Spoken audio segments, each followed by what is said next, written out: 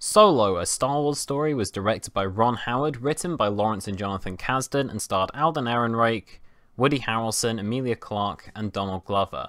Hey there guys, Mr. Chicken here, welcome back to another video, and today we are going to be reviewing the only Star Wars film that I haven't properly reviewed. Now, I kind of talked about this one in an episode of the Cooped Up podcast, link to that up above, but really this is the only one I haven't made a full video discussing, and that's because honestly there's not much worth discussing when it comes to Solo.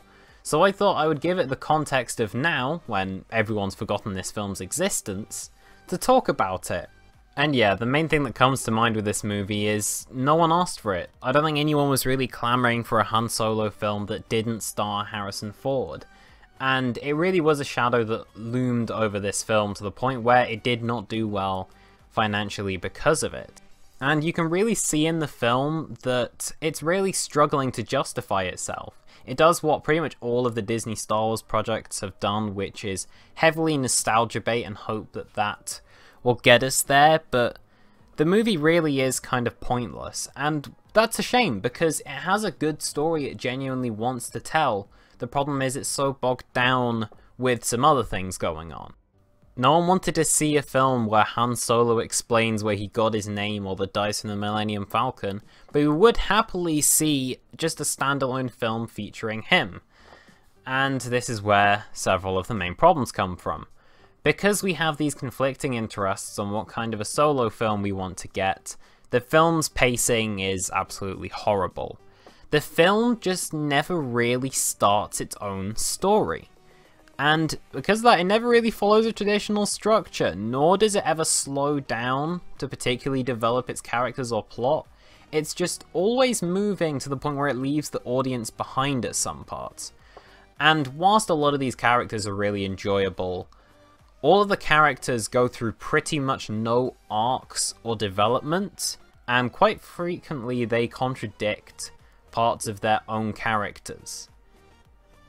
In terms of the actual characters themselves, we have Han Solo, who admittedly was better than I thought, but he was kind of just dull in this film. We had Woody Harrelson, who's kind of just playing himself in this. Emilia Clarke is a blank slate, the villain is incredibly one-note, but the one saving grace of this is Lando, played by Donald Glover. He is having a fun time in this movie, and I actually like the idea of him being this pansexual smuggler. I don't dislike it.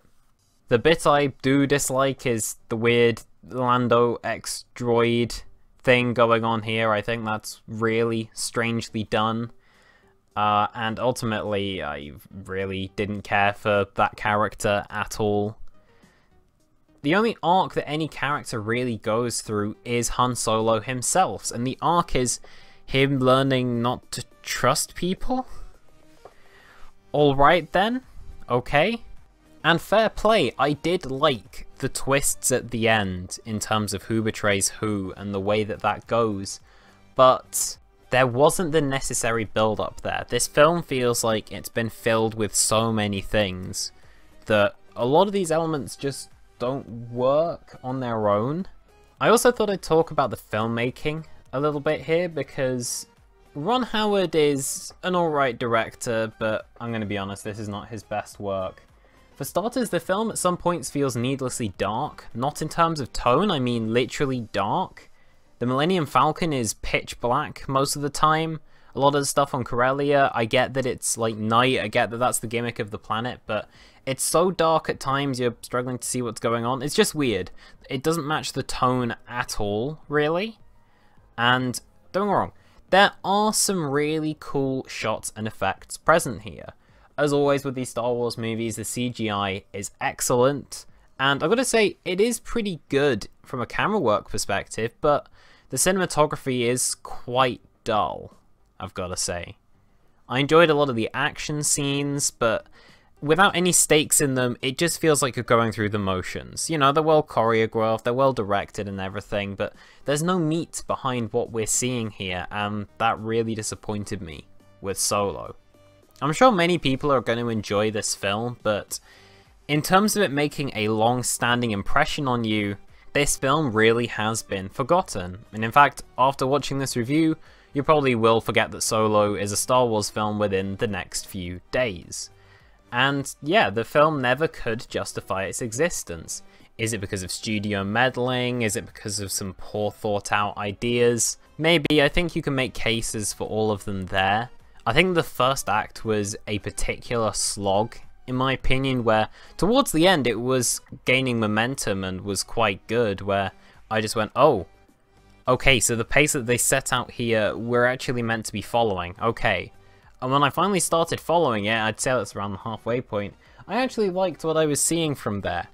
I kind of just accepted what the film was doing at that point and went along with the flow. It's not ideal, I wasn't really invested in what was going on, but you know, the plot was speeding up a little bit, it wasn't trying to force unnecessary references down our throat anymore. You know, it was more enjoyable. But then the first half of the film is kind of tricky to get through. It almost feels like a fan film at some points. A couple of other random things that were kind of just floating around in this film. The production design is, you know, alright in this film. I think the editing, again, was pretty average, and the music is also very average, which is why, like this film, I can't remember any of it, but I feel like in the music case it's unfair because you're just comparing, like, this movie to John Williams. So I think I'll give the movie a pass for having forgettable music, given the fact it's not John Williams composing it. I also heavily disliked a lot of these stupid things they put in there where it's like, this is a Han Solo movie. We have to justify to people that we've made a good Han Solo movie. So what they do is they take a load of Han Solo things in the original trilogy and just pluck them into the film for no apparent reason. They go, oh, Han shot first, look. Oh, Han did the castle run, look. It's just so repetitive and honestly really cheap to constantly bring up, you know, better films to try and trick us into liking this one. And yeah, honestly, this film is a bit of a chore. What I will say is there were some things that this film was trying where I was thinking, that's what this film should have been. I liked how energetic the pace of this film was trying to be, but it was completely let down by, to be honest, a rather lackluster script, which really disappointed me from Lawrence Kasdan. I like they're trying to make a sort of espionage heist film, which is high speed and filled with double crossing, but in reality the way they present it is about as boring as it can be. I like how charming a lot of the performances are here, but they're given absolutely nothing to do. Like, who's saying to themselves, oh yeah, I can't wait to see Qi'ra again? Yeah, quickly talking about that, Han and her relationship was pretty bad. Thankfully, however, this film did get one relationship right, which I was really impressed with, which was Han Solo and Chewbacca. Those two are a genuinely good comedic duo in this film. As a whole, I think a lot of the jokes actually work quite well, but it's always contradicting itself. I didn't think that the concept of a Solo film could possibly work, but to see them almost hit the mark and screw it up with such basic fundamental flaws just really disappointed me. It really did feel like this film was doing the bare minimum, and to be honest, from a storyboarding perspective, I feel like Disney was doing the bare minimum. There are so many good ideas here, and it's just squandered by this film having a forced lack of personality.